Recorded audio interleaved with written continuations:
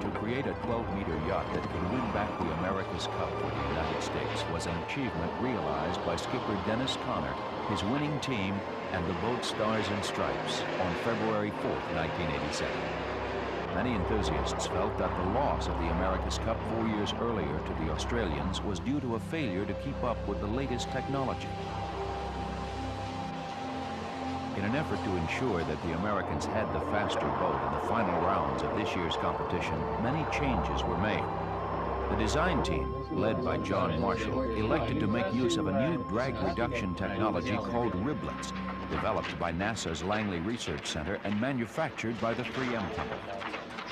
These sheets of thin vinyl plastic placed on the underside of Stars and Stripes are actually grooved with microscopic scratches or riblets that form perfect triangular peaks and valleys running the entire length of the boat. John Marshall explains. The boat itself looks a little bit like the space shuttle in the sense that the surface is paved with these separate plaques of riblet material. Rather than having a meticulously smooth surface, this is an intentionally rough surface.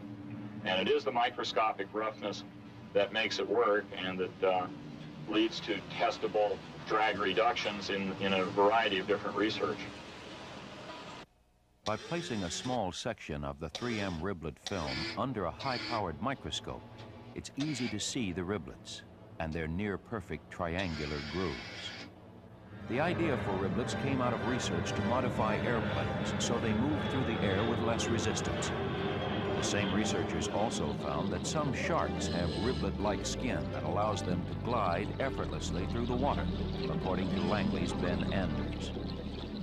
We noted from some Russian literature that certain sharks have a structure, a skin structure, very similar to a riblet structure. You look at these things under a microscope, they're tiny V-shaped grooves aligned with the flow of the right scale, according to our wind tunnel experiments, to reduce drag.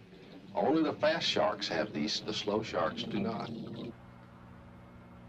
It was engineer Mike Walsh who originated research on riblets at Langley.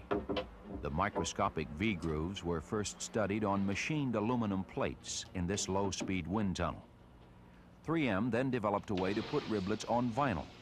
Test samples of the riblet film have been flown by Boeing Aircraft Company and aboard a NASA Learjet to confirm its efficiency.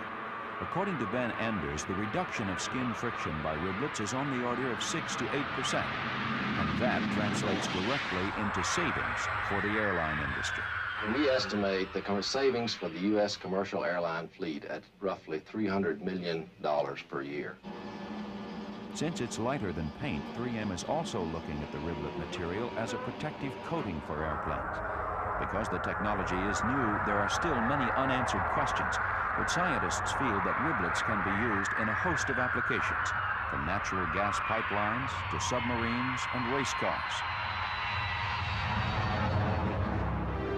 NASA's Riblet technology, a high-tech solution that helps keep America on the competitive edge.